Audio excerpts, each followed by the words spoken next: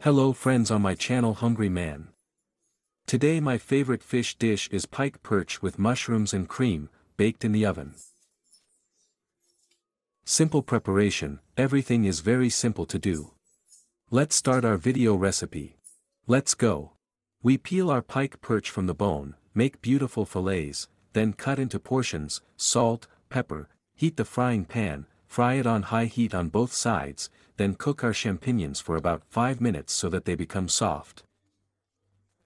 We cut them into half rings, then we put our pike perch skin down, place our champignons on top, pour 15–20% cream. We send it to the oven for 30 to 40 minutes and bon appetit to everyone. That's the kind of beauty we got.